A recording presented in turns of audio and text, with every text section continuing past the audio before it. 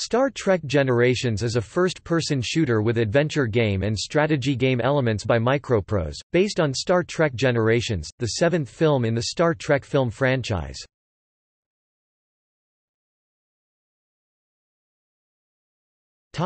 Story. The plot basically is the same as the film. Captain Jean-Luc Picard and the crew of the Enterprise D responds to a distress call from the Amargosa Observatory, and Commander William Riker is sent over to investigate. Once there, he finds Dr. Tolian Soren, a scientist and madman hell-bent on returning to the Nexus, a paradise dimension. Soren escapes and the Enterprise goes on various missions to try to find him. To return to the Nexus, Soren intends on destroying stars in order to cause the Nexus, due to loss of the star's gravity, to pass near Viridian 3. The player needs to guess which planets Soren intends to destroy in order to pursue him. Apart from being based on the film, the game is also a semi-sequel to Star Trek: The Next Generation, A Final Unity, since the aliens from that game, the Chodak, make an appearance.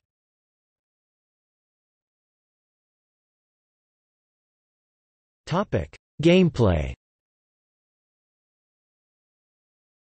The game combines many computer game genres, and follows the main nonlinear philosophy of alternate paths to complete the game, followed in other Star Trek games. The major portion of the game occurs in stellar cartography, also appearing in the film, although only for some minutes, where the player plans their next moves, the main opponents being Time and Soren. This part of the game includes the strategic part where the player has to calculate and guess where Soren could be, in order to travel there and stop him before he destroys the system. When a crew member beams to a planet or space station, the game switches to first-person action, adventure.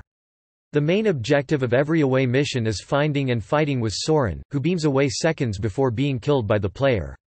The mission is then successful, however, not all away missions need to be successful to win the game. Enemy ships are encountered while in space. The game then switches to pure tactical, simulator where the player controls the Enterprise against the enemy ships.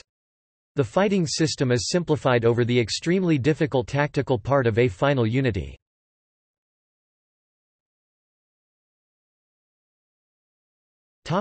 Development.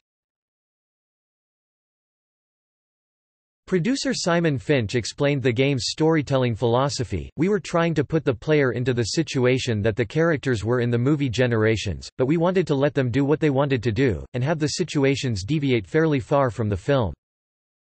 Concerning the gameplay style, he commented, "We definitely wanted to teach players that violence isn't always the right solution, but we never wanted to water down gameplay by taking that option away from them.